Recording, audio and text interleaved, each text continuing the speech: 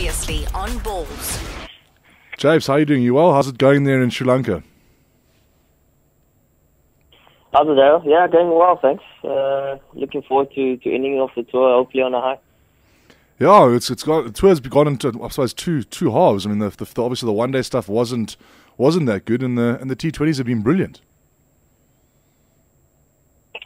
Yeah, obviously we got a bit of a wake up call in the one day series. I mean, it's always been tough coming to Sri Lanka and doing well here. But it's nice to know that we've competed pretty well in the T20s, and it'll be nice to walk away with a 3-0 whitewash. No, it certainly would. And just explain to the public why is it. I mean, obviously we understand we've been to the subcontinent a few times. We understand why it's so difficult to win there, but I mean, obviously the general public don't understand why it's so hard to win there. Just explain exactly why it is that difficult to win in Sri Lanka. Yeah, I guess it's just the conditions are so much different to back home. And they've got a quality batting lineup, especially in the one day and test format. Sangakkara, Jai Wardner, Dilshan, these guys have done exceptionally well, especially in their home conditions over a number of years. And if you don't get them out, they punish you from the word go. So it's been a bit tough. And just I guess the field or maybe slightly bigger. I guess the conditions is always going to be a tough one. And barring the conditions, I mean the heat. The heat factor is also a huge thing that one needs to go with. And it's been a tough one. I mean, there's no lying about it. We were outplayed in the one days, and I think we can take a lot of learning out of it. But it's nice to know that we've come back strong and shown a lot of character, out of the T20s. Yeah, you certainly have shown, and the team certainly has shown character in this T20 competition. I don't think many people gave you guys much of a chance to beat them. But you've played superbly well. I mean, a couple of changes in the side, but it looks like those wickets are pretty tricky to bat on, and you guys are giving yourselves a chance up front. Yeah, we've done reasonably well so far. So, I mean, if you look at the wicket we're playing on now, here in Total, it's probably a little bit more suited to our bowlers. It doesn't really turn that much, and there's a little bit more bounce and pace in the wicket, so it probably suits us better. And I guess that's why we've done so well here. And I think just in terms of that first game, I mean, we didn't expect to win that game. I mean, if you're looking at scoring 115 in a T20 game, 9 times out of 10 you're going to lose it. And it's just the way we controlled our execution and the character we've shown within that bowling innings was superb. That never give up attitude. We speak a lot about the resilience of the Proteas, and that showed tenfold in that bowling innings. Yeah, I thought you guys had been superb, and then the fielding was also magnificent. But look, going obviously more personal towards you. Obviously after that horrific injury you got in Australia, you snapped your Achilles. Am I right in saying that? Yeah, completely. Unfortunately, but yeah, it's been a bumpy road. I mean, it's 7 months out of the game. You can go at times into a bit of a depression. Not knowing whether you're coming or going.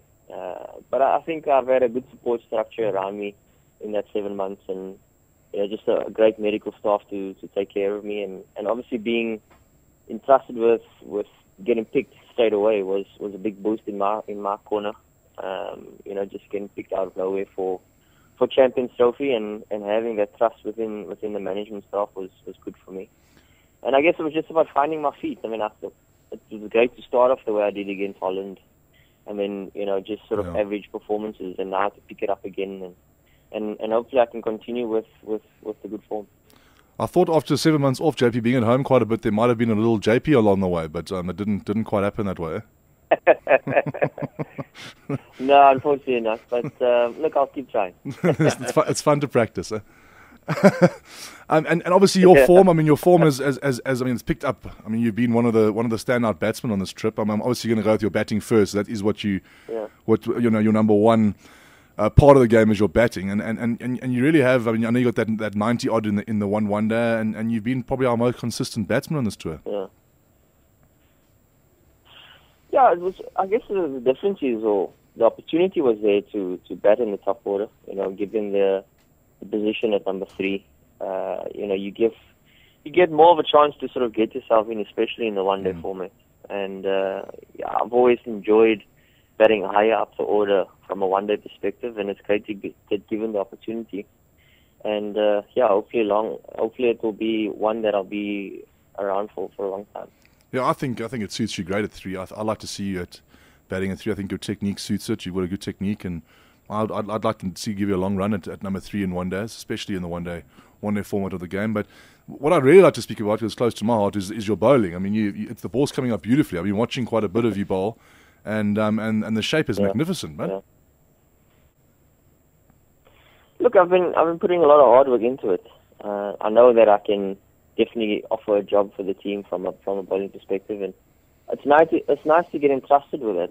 And I think what's helped a lot now also is that we've got a bowling specialist within the setup now in Claude Henderson, and we can talk to him and entrust our plans and structures within the game with him and share what he thinks and so on.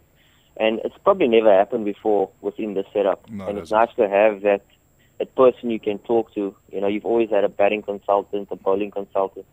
But now to be specific in terms of spinners, I mean, even you can see Robbie and Emmy and Pangi, they're also enjoying the fact that we have someone to talk to. So I think that has made a big difference. And also just bowling more often in the game. Get given the opportunity to bowl 10 overs in a game, it's always going to be good for my confidence.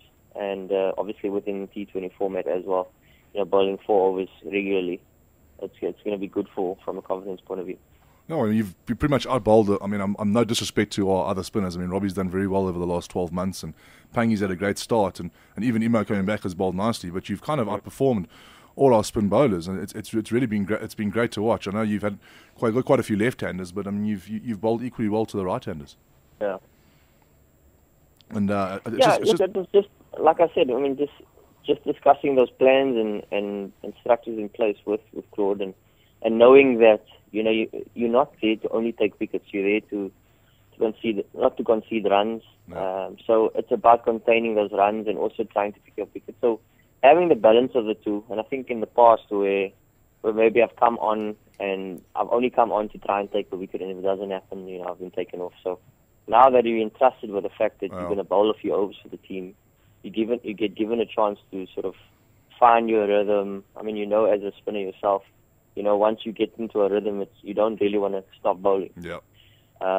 So just entrusted with that number of overs now within the game it's a great feeling. JP, one of the things that came out of our chat was Jacques Khaliques last week. The greatest cricketer that lived in our minds.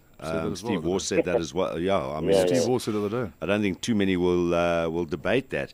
And Harrow asked him, he said, who do you see as your natural successor? You were talking in all forms of the game, right, Harrow? I was talking all forms, yes. All forms, not just for ODIs. And he immediately, without hesitation, mentioned you. So that's a nice accolade. Oh, really? Yeah. Look, to come from the king, that's something special. So, hopefully I can fulfill the thing you said there. There's no pressure now, JP. All you need to do now is get 10,000 runs in both forms and 300 wickets in both forms, and you'll be right there. Yeah, give me a chance. I think that's what Jace has got now: 10,000 in both, 300 wickets in both, and 100 catches in both forms. So, not too much to live up to. But I think he's right in a way. I think that you could offer 10, 15 overs, maybe even more if it's spinning in a test match, and obviously your batting goes without saying. So JP would actually get there, and Khaliques will still be playing. He'll still be playing. Yeah, Khaliques might play as JP's son. and obviously looking forward, we've got the 2020 World Cup next year. It is next year, isn't it? Yeah, it is next year. And obviously this side next year, April. So. Yeah, this side obviously. I mean, on paper, this side actually looks very strong. I mean, I like the fact they brought in Davy Visa to come in there. He's bowled beautifully since he's been in the side, and he can smack it out the ground. And obviously, young Quinton de Kock, they must give him a bit of a run because he is very talented. The side looks really good. Mm.